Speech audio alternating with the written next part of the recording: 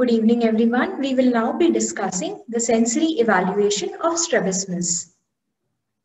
So what is binocular single vision? It is the ability to fuse the images from two eyes and to perceive binocular depth. Simply put, it is seen from a single cyclopean eye instead of two separate eyes. It helps to appreciate an object three-dimensionally. What is the necessity for this evaluation? It is important to know the grade of binocular single vision, to know about sensory anomalies, and to tailor the surgical plan. There are three grades of binocular vision. The first grade is the simultaneous perception or the simultaneous macular perception, which is the most elementary type of binocularity. The second grade is fusion, and the third grade is STEREOPSIS. The gold standard for sensory evaluation still remains the synaptophore and is based on the haploscopic principle. It can detect all three grades of binocular single vision individually. Simultaneous perception is the first grade. Slides for simultaneous perception include two dissimilar images that appear as one. For example, one slide shows the lion and the other slide shows the cage. When viewed through the synaptophore, it shows the lion inside the cage if simultaneous perception is present. Second grade is fusion. The slides for fusion have two similar images, but with some element missing in each. For example, the first slide has the tail of rabbit which is missing, and the second slide has flowers in the hand that are missing. When viewed through the synaptophore, in the presence of fusion, the patient sees a single image of a rabbit which has a tail and is holding flowers. The third grade is STEREOPSIS, and the slide for STEREOPSIS consists of two similar images taken from slightly different angles. If the images are fused and seen three-dimensionally, STEREOPSIS is present. The sensory evaluation always precedes the motor evaluation. The test for suppression and test for STEREOPSIS are the two parts of the sensory evaluation. Test for STEREOPSIS can be qualitative, which includes the Lang-2 pencil test, and quantitative. Tests for suppression are based on the diplopia principle, which involves a single fixation target seen after dissociating the two eyes. Whereas tests like Belchowski's after-image test and the synaptophore are based on haploscopic principle, which involves two different fixation targets seen by the two eyes respectively. Quantitative tests for near STEREOPSIS can be done with red-green glasses or Polaroid glasses or without any glasses. Tests which are done with glasses include the TITMUS flight test and the RANDOT test, whereas the test which can be done without any glasses are the Frisbee's test, Land test 1 and 2, and the synaptophore test. All of these tests are done in patients with refractive correction, including a near correction, if any, in place. Beginning with the qualitative test for STEREOPSIS, Lang-2 pencil test is helpful in quick assessment of gross STEREOPSIS in children. The test can be done horizontally as well as vertically. One pencil is held by you as an examiner and the other pencil is held by the patient. Ask the patient to touch the tip of the pencil held by him to the tip of the pencil held by you. This test helps to quantify the STEREOPSIS to 3000 to 5000 seconds of arc.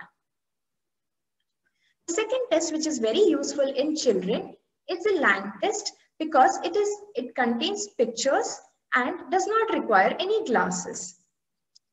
The left side of the image shows the Lang-1 test, which is viewed monocularly. And the right side shows a simulation of the test viewed binocularly. In this, the star corresponds to 600 seconds of arc, the cat corresponds to 1200 seconds of arc, and the car corresponds to 550 seconds of arc. The Lang-2 test is slightly different from Lang-1 in the sense there is a star which is present when can be appreciated monocularly. Also, it helps to measure the stereo acuity up to 200 seconds of arc. Now coming to the most commonly available test in our clinics, that is the TITMUS flight test. The test is done using the Polaroid glasses. it has a fly stereo test corresponding to a stereo acuity of 3500 seconds, the animal stereo test, and a circle stereo test. Only after the patient is able to successfully perform the fly test, you should proceed to the animal test and further on to the circle stereo test.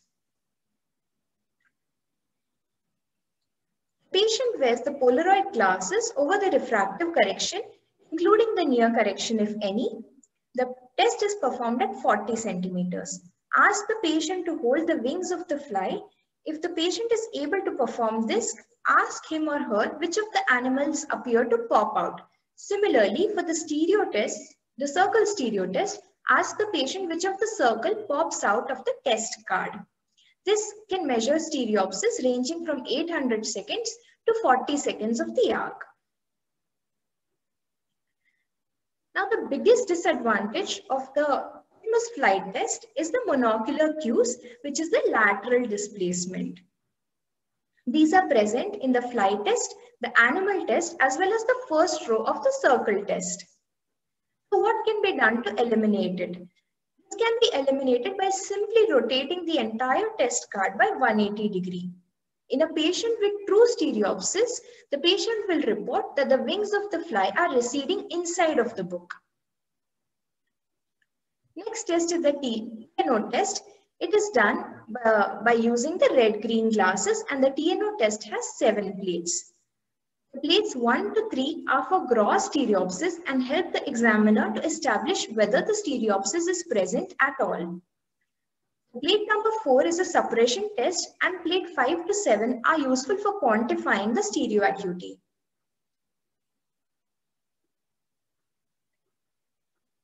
In this, the patient wears red-green goggles over refractive correction, including near correction if any.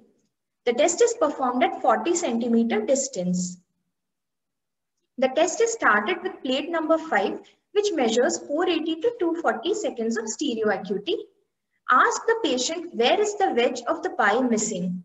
Continue to plate 6 and 7, which help to quantify the STEREOPSIS up to 15 seconds of arc.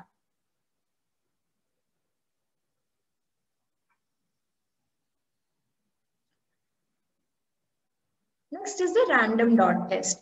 Random dot test has 3 variations. On the left side, you can see large homogeneous squares with hidden geometric figures called the Lea symbols, with each of the row having one square which is empty and it does not have any geometric figure in it. Now the second variation is 3 rows of Lea symbols, and only one in each can be seen stereoscopically to pop out. And the third variation is the contoured circles that provide a finely graded sequence for critical testing. The patient wears Polaroid glasses over the refractive correction, including near correction, and the test is done at 40 centimeter. Ask the patient which of the Lea symbols is popping out. Similarly, for the circle stereo test, ask the patient which of the circles is popping out of the test card. This helps to grade the STEREOPSIS from 400 seconds to 12.5 seconds of arc.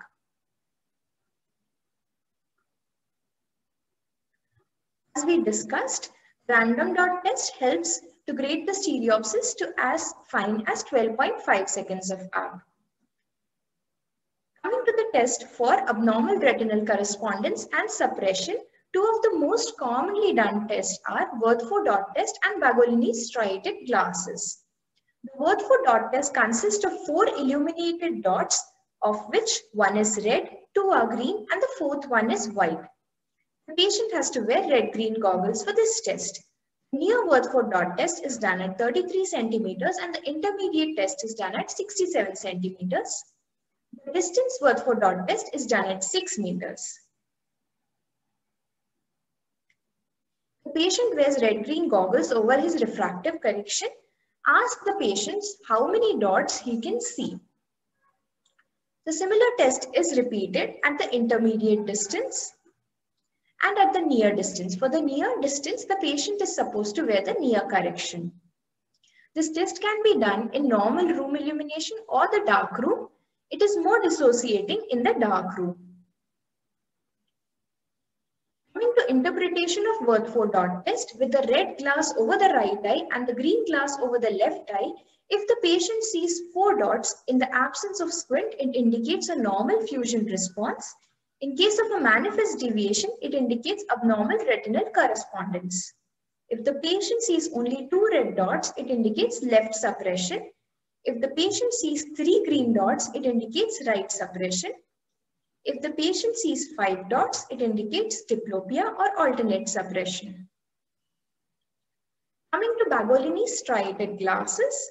Bagolini striated glasses do not have a dioptric power and have striations running parallel at 45 degrees and 135 degrees. They cause the fixation light to appear as an elongated streak perpendicular to the striations. This test is done at 33 centimeters as well as 6 meters.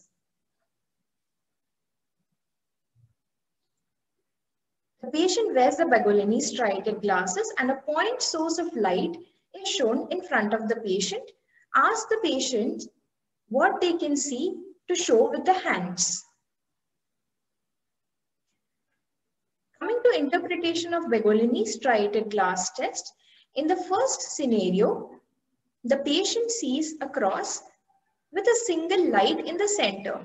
This is indicative of a normal response or an ARC in the presence of manifest deviation. In the second scenario, the patient still sees a single light and a cross, but there is a missing element to the line from the left eye. This is indicative of a suppression scotoma seen in monofixation syndrome. If the patient sees 2 lights, diplopia is present. If the light on the line from the left eye crosses over to the other side, it indicates a crossed diplopia. And if the light on the line from the left eye does not cross over to the other side, it indicates uncrossed diplopia. Easily remembered, the crossed diplopia forms a V and an uncrossed diplopia forms an A. If the patient sees a single light and a single line, depending on what is the orientation of the line that is seen, either the right eye or the left eye is suppressed. So, to summarize, sensory evaluation should always be done before the motor evaluation.